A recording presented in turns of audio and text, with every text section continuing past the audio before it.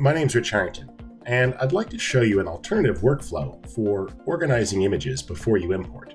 In this case, I'm going to take advantage of the Quick Edit command. File, Open Images for Quick Edit. Normally, you'd use this command to bring in a few images at a time, but you can actually select a whole bunch of images on a memory card if you'd like to bring them all in with one click. In this case, I've sorted by the kind, and I've selected all of the raw images on this memory card. Now, I prefer to leave the card locked so I don't actually move any images off the card, but I can click Open, and they all open into the new Quick Edit collection. You see by default it goes into edit mode with the film strip and the images are loaded. But I can actually click to go up a level, and now I'm in an organization view.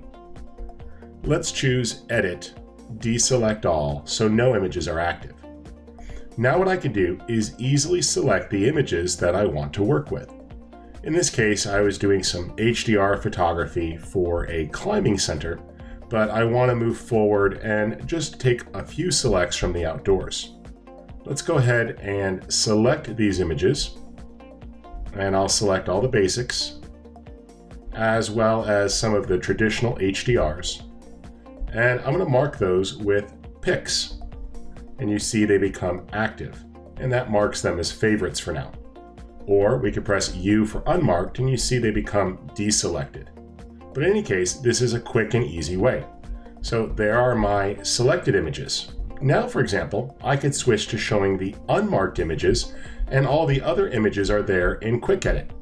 Now, Quick Edit normally stores other images that you might have worked with. So if you've got a short collection, you can go ahead and keep those. Let's grab a few of these macro shots as well. I'll press P to mark those as picked, and they're removed from the unmarked collection. The rest of these, I'll just press Select All and the Delete key. Deleting images from the Quick Edit collection does not delete them from your disk. It just removes them from the collection.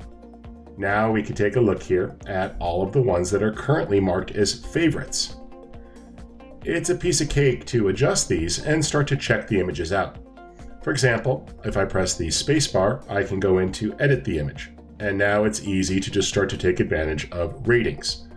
5 stars. And these are all pretty similar. I'll take one more of these. Let's go ahead up a level, navigate down a little bit, and I think I like this alternative white balance as an option. We'll avoid the brackets for now. I'll work with those at a later date, but let's check some of these. With the spacebar pressed, it's easy to navigate and look for sharp focus. I think some of these earlier ones looked great, so let's mark a couple. There we go. And the rest, I don't really need right now. So when we go up a level, we can apply a different sorting criteria. For example, just the 5-star images. And now I've narrowed this down to a much smaller subset that I want to bring in.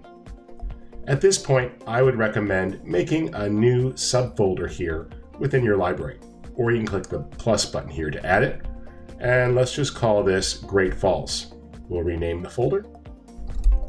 There we are. And I can go back up here to Quick Edits, select all of those images that I want to now add to my library, and just drag them down. The images will copy, and they are instantly added to the folder. That works great. Now I've got those stored in my library and ready to use. Now, this is a nice and simple workflow, and it just allows you to really dial in and grab the images that you want. In any case, it's an alternative to importing everything and then having to remove them.